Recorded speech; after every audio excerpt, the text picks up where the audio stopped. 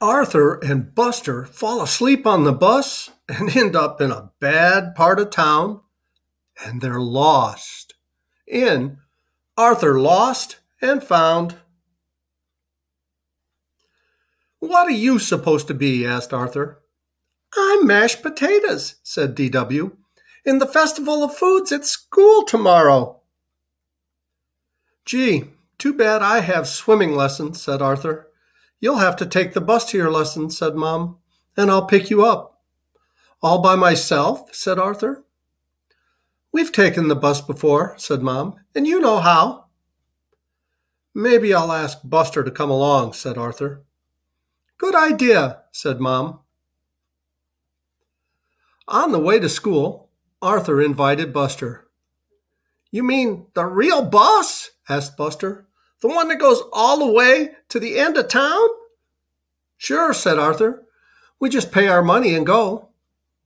"I don't know," said Buster. "I heard about this guy who got on the bus, and it just kept going and going and going." "We can study for our science test, and you can watch me swim," said Arthur. "It'll be fun." After school, Arthur and Buster waited at the bus stop. "Did you hear about the kid who didn't have enough money?" asked Francine. "The driver wouldn't let him off the bus." All of a sudden, Arthur didn't feel so good. "Here comes the bus," said Francine. "Good luck." "Exact change only," growled the driver. The boys paid him and quickly took their seats. "Want to study for the test?" asked Arthur. "Not really," said Buster. Arthur took out his science book. "Chapter 6, read Arthur. "Habits of the Clam."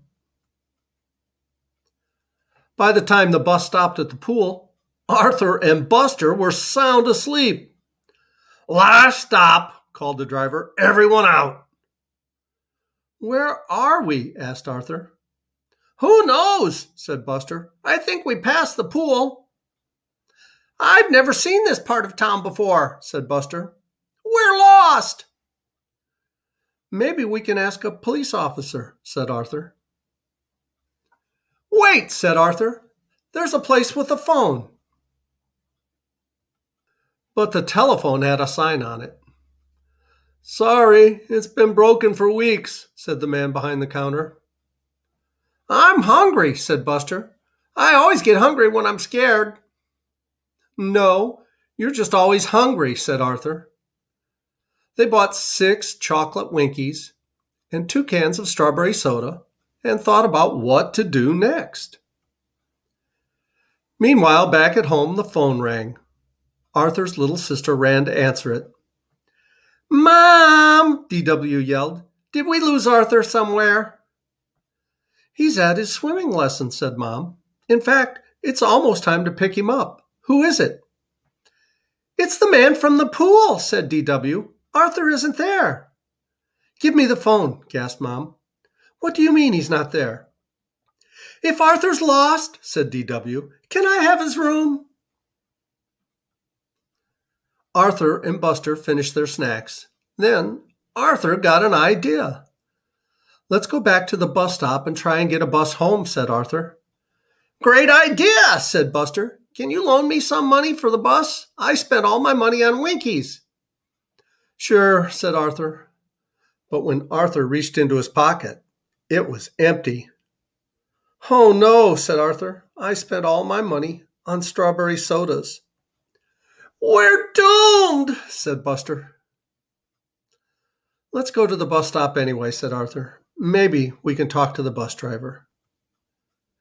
Arthur and Buster raced to the bus stop. The bus was just pulling away.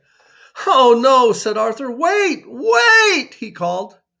The bus squealed to a stop. "What do you kids want?" asked the driver.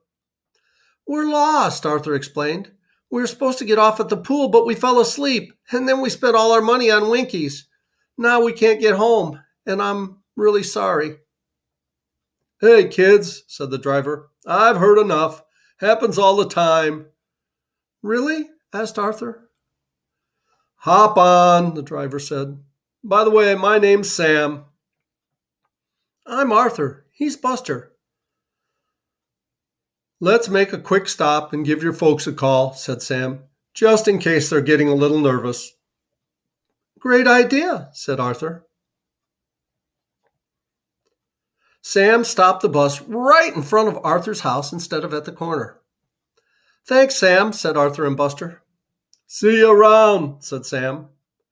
Everyone on the bus waved goodbye. When Arthur opened the door, his family ran to give him kisses and hugs. DW was so happy that she hugged Buster, too. No kisses, please, said Buster. Arthur told his family everything that had happened. I like the part where you were lost best, said DW. That's when I had a new bedroom. Then Dad gave Buster a ride home. That night, when both Mom and Dad tucked Arthur into bed, he was very sleepy. You were smart to figure out what to do, said Mom. We're very proud of you, said Dad. They kissed Arthur goodnight and turned off the light. Suddenly, the door burst open and the light went on. What's going on? Said Arthur. I'm making sure you're not lost again, said DW. Good brothers are hard to find. Arthur yawned. So are good sisters. Good night, DW. Well, I hope you kids never get lost, and if you do, I hope you figure out the way to get home. Oh, thanks so much for watching. Please reach down, click like, subscribe to our channel if you haven't already, and remember, I love you. As Tigger says, ta-ta for now.